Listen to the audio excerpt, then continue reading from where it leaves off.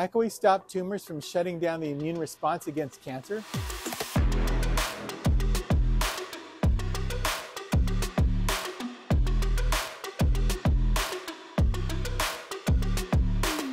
We're here in the lab of Dr. Vince Luca, who studies molecular factors that drive the immune response against cancer.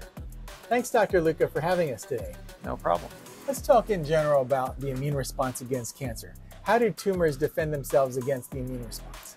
Tumors use a variety of mechanisms to evade recognition by the host immune system. And so one of these mechanisms is that they upregulate proteins called immune inhibitory receptors on the surface of the cancer cells. You most recently studied a protein called LAG3, which is on T cells. Tell us about that. The LAG3, under normal conditions, plays a beneficial role because it helps ramp down the immune system following a bacterial or viral infection.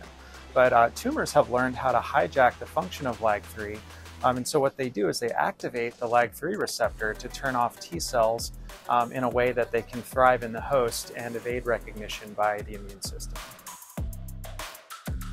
You studied the 3D structure of LAG3. Tell us about that.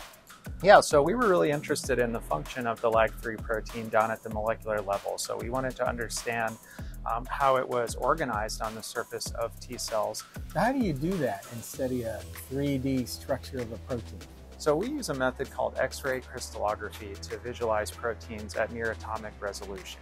We can map where therapeutic antibodies bind on the surface of the LAG3 protein, and this information can then be used to guide the development of even better antibodies that can more effectively block LAG3 function. And so by doing this, we hope to make more potent, more effective drugs, but we also hope to maybe even expand the ability of these drugs to target LAG3 in cancers besides melanoma. Well, very exciting progress.